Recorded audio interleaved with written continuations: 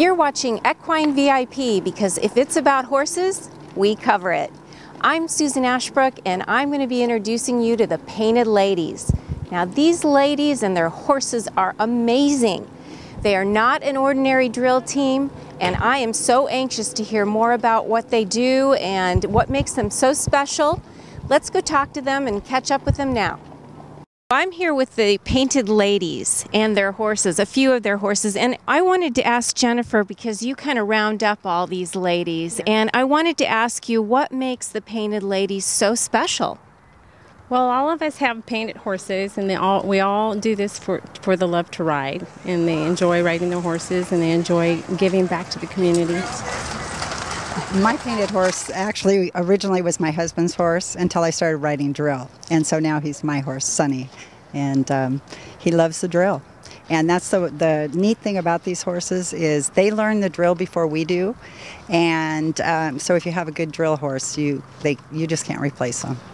Now, I heard that you not only perform at rodeos, but you also you've performed at baseball games, BMX competitions, motocross.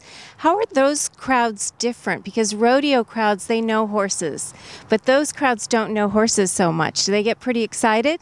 I think they get more excited because they're not used to seeing the horses, and they get more excited about it. I also heard that you've performed for inner city kids, and I'm sure that really touches your heart. And how is that different? Oh, we love it. That's like one of our favorite events. They're so excited, and a lot of them have never seen horses before, even touched them, ridden them. So it's real exciting to perform for them and just see the smile that we put on their face. Now, many of our viewers are going to recognize you from the Rose Parade. I mean, that is like the most major parade. The whole world watches that. How do you practice to ride for a parade? We do a lot of little city parades like Ione Parade or Marysville, and you just get the horses used to other things around them like buggies or loud noises, and so mainly just practice by doing other smaller parades.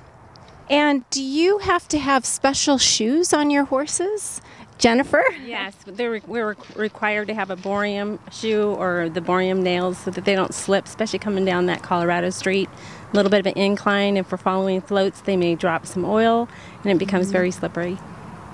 Well, Cortez, you know a lot about the Painted Ladies. They started in 1993, and they are an extraordinary drill team. Is that correct? They are. They're awesome. These ladies work hard, and they'll be here at the Equest Fest and also at the Rose Parade doing their thing. What's your honorary job here today? I'll probably help clean stalls, maybe. That's the best job. You've performed for the Folsom Rodeo 17 years. That's amazing. So you've got to each year you've got to top the previous year. So you change them up. How do you decide to do that? We usually change up the drill according to the event. And yes, the Folsom Rodeo, we always change, the beginning. We try to bring in something different, whether it's trick riding, whether it's bringing out pink ribbons for Tough Enough to Wear Pink. Or what else have we done? Fireworks. We've done fireworks, of course. Jennifer, you forgot fireworks and horses? Yes, we've done fireworks on horses. We've done Well, we have someone standing up. Trick riding, hippodrome.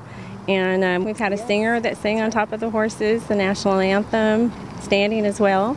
We also got out there and boogied one year. We boogied. We danced. Yep. Oh my gosh, so now we're going to watch you practice today, and what are we going to watch for? Well, we're hoping to pull it all together. We practice and it all seems to go together, but this is a new arena for many of the girls, so this is the time we need to figure out how wide the arena is and how we can just make it perfect for tomorrow.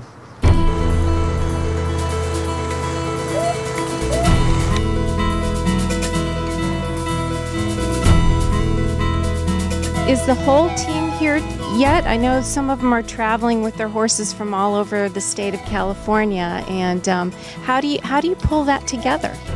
We have mandatory practice prior to this event, so everyone that's riding it had to be there, and we were there from sun up to sundown, but we got it together before the sun came down.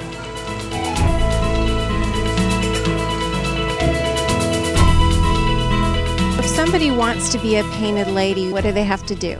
Well, they have to be 18 years of age or be sponsored by one of the girls that ride on the team. They need a paint horse and a horse that's generally, you know, gentle, easy to get along with, and then we'll whip them into shape. Give us the girl, give us the horse, and we got them.